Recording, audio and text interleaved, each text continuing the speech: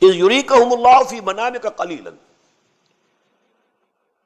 Recall when Allah subhanahu wa ta'ala was showing to you, O Muhammad, in your dream, the enemy as small. But now there can be an objection. Was the dream of Muhammad false or wrong? And the dream of a prophet cannot be false, it will be wrong. What does it mean? You know, one is apparent strength and one is the real strength. The real strength of that army was very small. Why? Because most of them who were forced to come there due to their chieftains, in their hearts of hearts they believed that Muhammad was on the right path. They knew who was Muhammad sallallahu alaihi wasallam. They knew who are his companions. Abu Bakr Siddiq, a person like him. Osman, a person like him. These people, you know, morally, character-wise, their personalities, the silent majority knows everything. It remains silent because of lack of courage. They can't say it out. They can't take the courage of standing and saying to the chiefs, you know, people at the helm of affairs, you are wrong. They are silent. But although they are silent, they are not blind. They see.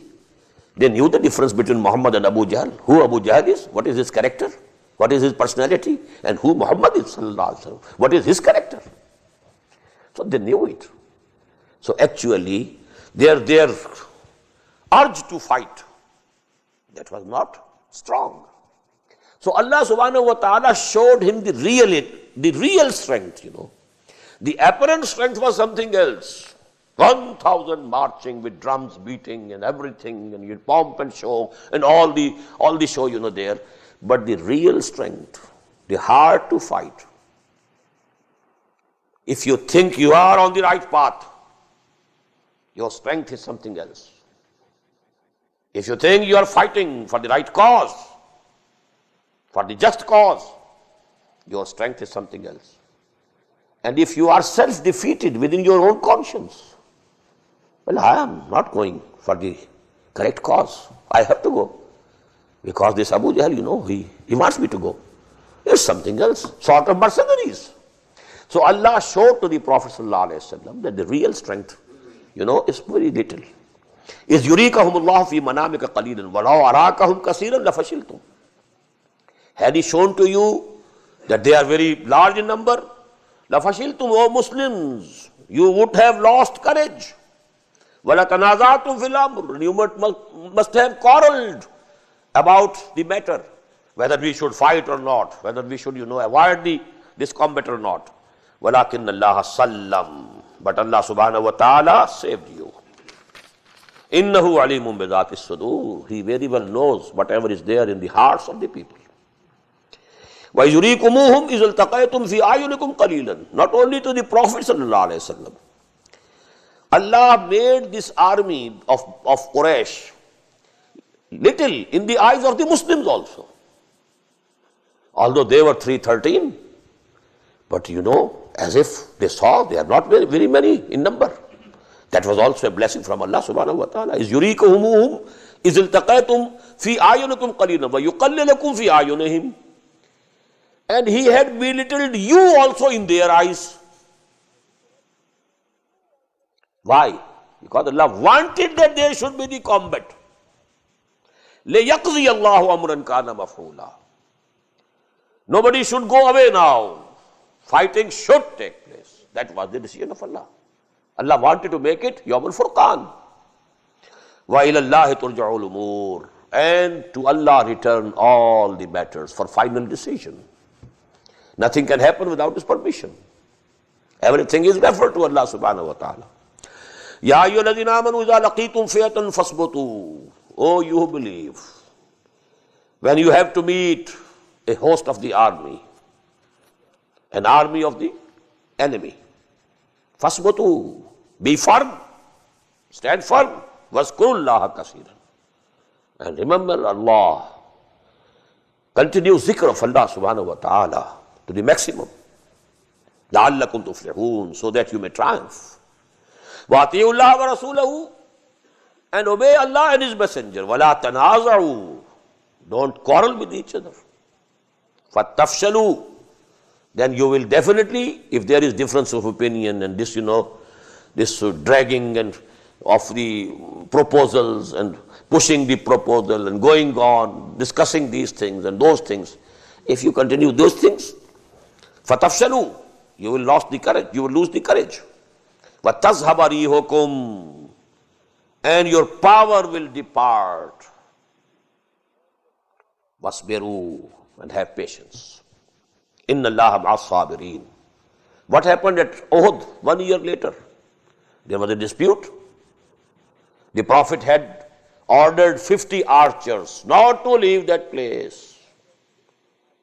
But 35 out of them they disobeyed.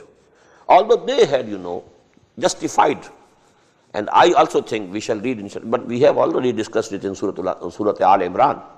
They thought that the Prophet only meant in case of defeat. Even if you saw all of us killed and that the birds are eating our flesh, even then you don't move from here. So they are good. Now this is an absolutely different circumstances. We have got the victory. Why should we stay here now? But the local commander insisted, nothing doing, don't move. So they defied the local commander. And the saying of the Prophet is, Man ata'ani faqad ata'a Allah, wa man asani faqad asa Allah, wa man ata'a amiri faqad ata'ani, wa man asa amiri faqad asani. Whosoever obeys me, he obeys Allah. Whosoever disobeys me, he disobeys Allah.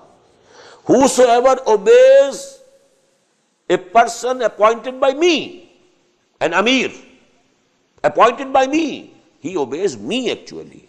And whosoever disobeys a person, an Amir appointed by me, he disobeys me actually. So that was a disobedience, a dispute. So that happened. لَقَدْ صَدَقَكُمُ اللَّهُ وَعْدَهُ إِسْتَحُسُّونَهُمْ بِإِذْنِهِ حَتَّى إِذَا فَشِلْتُمْ وَتَنَازَعْتُمْ فِي الْأَمْرِ. The same two words appear in that ayah of Surah Al-Imran. Allah subhanahu wa ta'ala had fulfilled His promise, had given you the victory. But when you disputed about the matter, and you وَعَصَيْتُمْ مِنْ بَعْدِ مَا أَرَاكُمْ تُحِبُّونَ, and you disobeyed, then we turned the tables on you.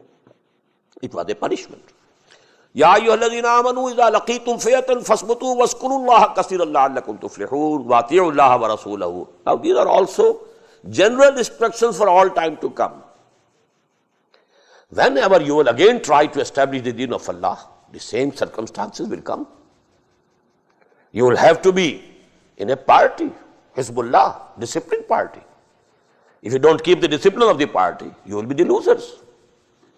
If Allah didn't condone even the mistake of the Sahaba, 35 disobeyed, and as a punishment 70 martyred.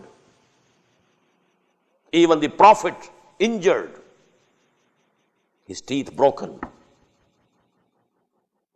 Allah didn't condone your mistake. We have to give you the lesson so that you are careful in the future. So what will happen to us if we don't care about the discipline? What will happen? Nothing will happen. What happened to these Afghan Mujahideen? Because they were not under one leader, one commander, they lost the fight that they had victory over it. The turning point was Jalalabad, because all the groups tried to take the credit of the victory of Jalalabad. There was a chaos. They were defeated, and that was the turning point. So that is important. Discipline. Sam'u fasma'u wati'u. Listen and obey. The discipline of an army. There is not to reason why, there is but to do and die.